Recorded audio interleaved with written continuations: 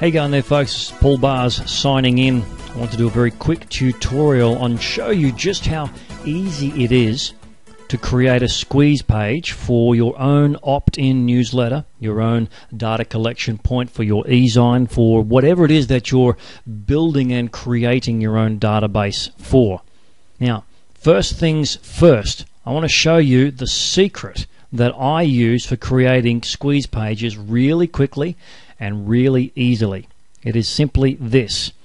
I'm on my hard drive here at the moment, and if you look, you can see that I have a fair dinkum, pretty darn good collection of squeeze pages. Even inside this folder, a whole bunch more of different squeeze pages that I can use as templates in the work that I'm doing.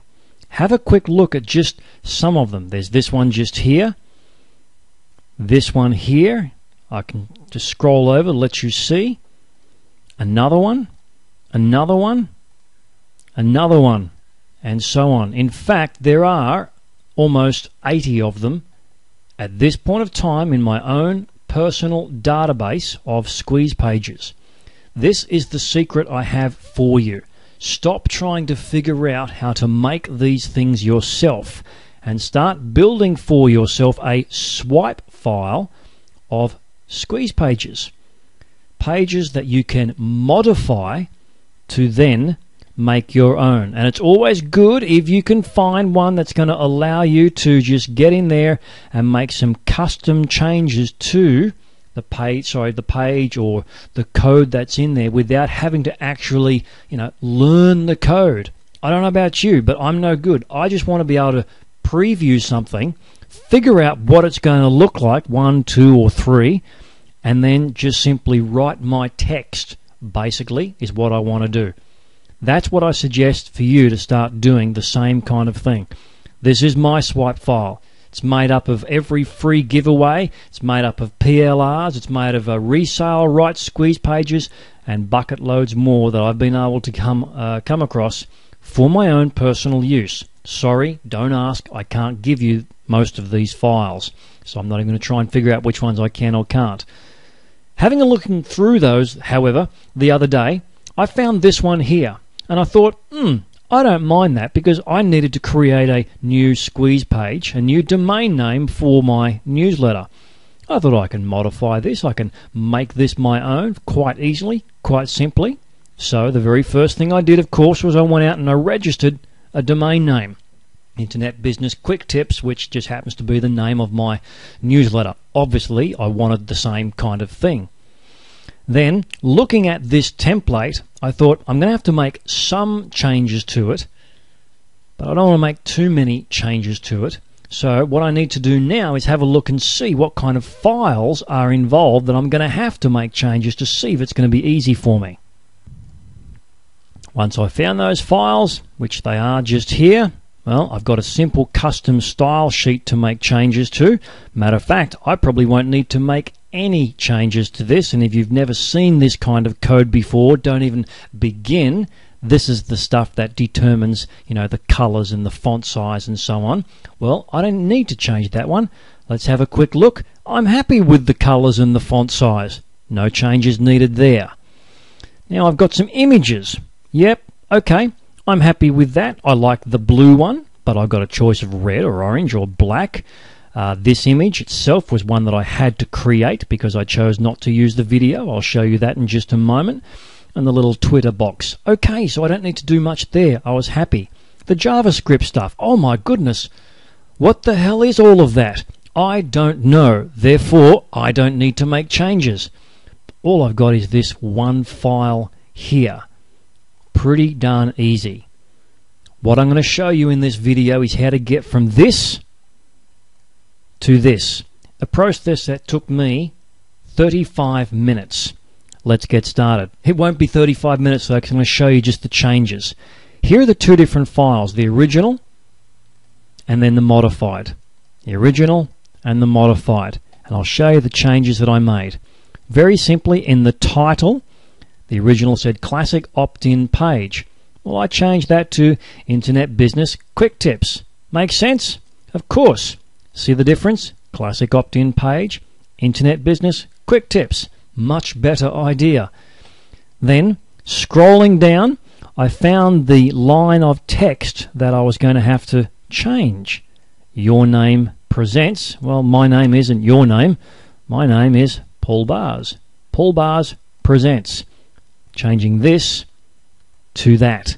Pretty easy stuff, isn't it? Moving down, I wanted to then make some change to learn how to make money on the internet in 5 minutes a day is what I do with my quick tips, but I didn't like the how to make more money, retire at only 25. So I made that change there. Very, very simply, how to make more money and retire. I can't guarantee you retire by 25, but what I can guarantee is I'm going to give you stuff that take less than 5 minutes a day to read every couple of days. No time to waste. Subscribe to blah, blah, blah. Watch this video right now. Let's find that text. Here it is. That's the one in mine. Watch this video right now to discover the secret. Well, I wasn't going to have a video, so I changed it to no time to waste. From this to this. Video. Okay. Now what? Well, if I go to here, here's the video code. So, I simply deleted that and replaced it with that. Internet Business Quick Tips image. Got rid of all of this and put instead this, which is just something I can show you in another tutorial, and you'll find it there in other places, how to create graphics like that yourself. I didn't want to spend the time creating a video. Not right now. This is quick. This is quick tips. So let's move on straight through it. I've got my Twitter thingy just down here. If I come down here, where is it? Here's the Twitter image. Now that's interesting there. If I click on that, pass this along, what happens? Not much. I wanted to figure out how to make it do something a little bit different, like this, for example. Take you to Twitter and actually post the message. Wow, Paul's got this thing. There's the URL. How do I do that? Had no idea. So I went online and I found the code to change this into this. Twitter.com home ? The status was what I wanted to say. And then the URL opening up in a new window. That was it. Nothing more than that. Now, it probably took me about 10 minutes just to find and figure that out, because I'm not a techie. But there it is right there. If you want it, go to my page, view the source, get in there and copy and paste it. And then you've got that clickable link right there, which will do that for you. So that's all of that column done. Then I needed to move over here. Well, the arrow. I had a couple of choices of color, but I like the blue. Kind of goes with this one, so I left that. But I didn't want this background thing in here. So, scrolling down, I had to simply find that images. There's the arrow. Keep that one. Okay, actually, no, that's the repeating background. Here we go. Look at that. So, what did I do? I got rid of it. Just deleted it completely. That's where it was. I just went straight into the blue arrow, which is this one here. Now the thing is, how did I know that that was going to work? Well, I did this, hit delete, saved the file, and then refreshed it to find out if it would work. Pretty quick, pretty easy. It did. Blue arrow. I like the blue arrow. It can stay.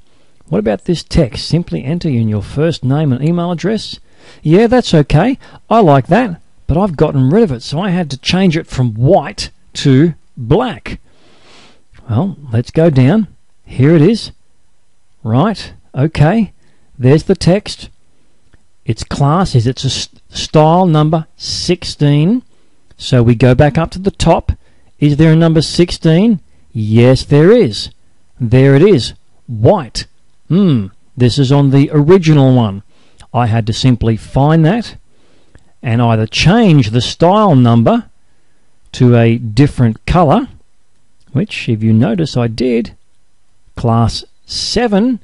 If we go up here, we can see that style class 7 is black, which allowed me to change this white text into black.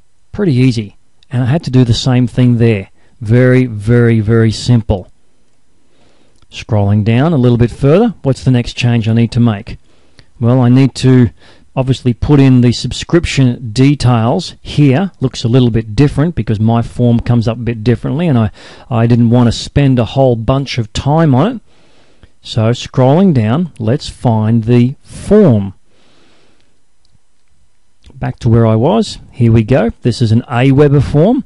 Opt-in box starts there. There we go. So I simply copied all of that out from the center tag to the center tag and replaced it with the subscription form from my service at Goldbar.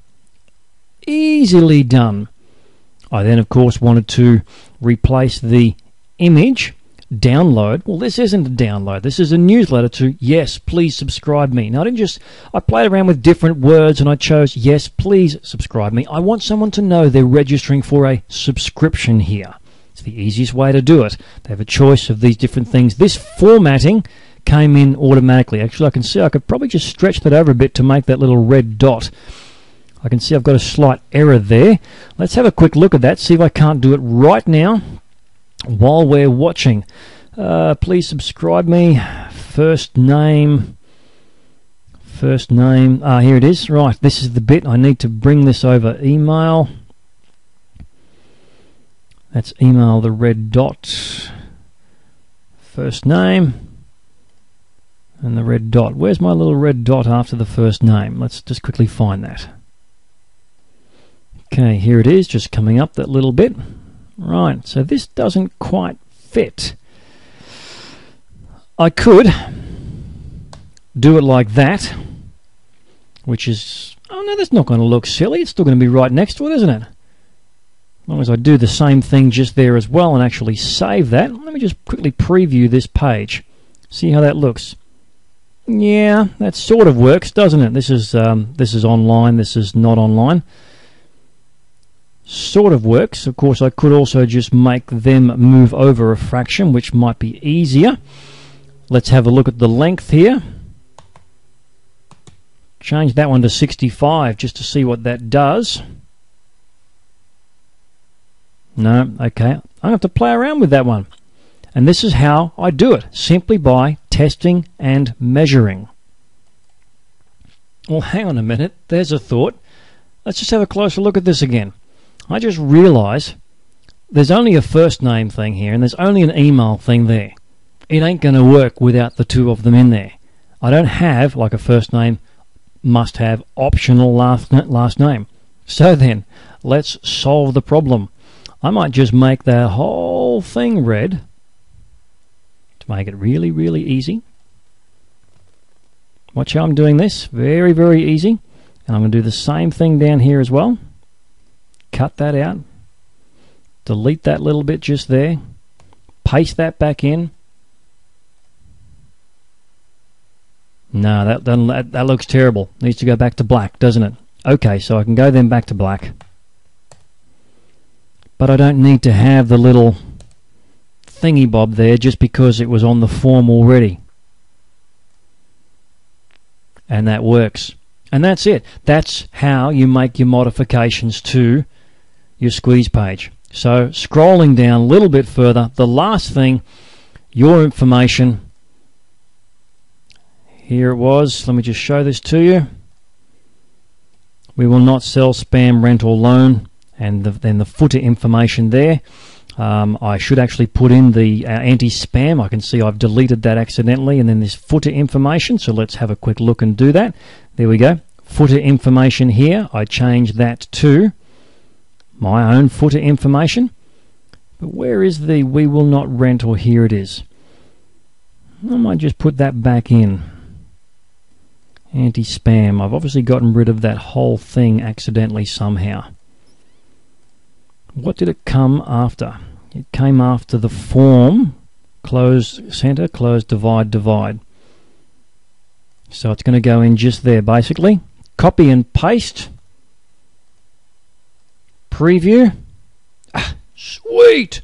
How easy is that? And I should put a little asterisk maybe just up there because that's there. Nah, I don't need to. Really? Come on. I can get rid of this asterisk. What is it with asterisks these days? That's got to be it. That's got to be enough to say I'm not going to be doing this. Look at that. See how easy that was? How quick and how simple I was able to make those modifications? And that's everything. The whole thing now done in whatever time it's taken me to actually do this. Not very long at all. So that's just a quick tutorial on setting up squeeze pages. Start with a template. That template will give you the files that you need to then make change to, and you can turn it from whatever it is here to whatever it needs to be there. When I did this yesterday, including creating this image, including finding the code to make this thing work for me, it took 35 minutes. Not very long. A couple of minutes extra to actually register the domain name that came along with it as well. That's how you make your squeeze pages these days, folks. It's really quick. It's really simple. So you have a fantastic day, fantastic evening, whatever it is that you're up to. This is Paul Bars signing off. I'll talk to you again real soon. Bye-bye.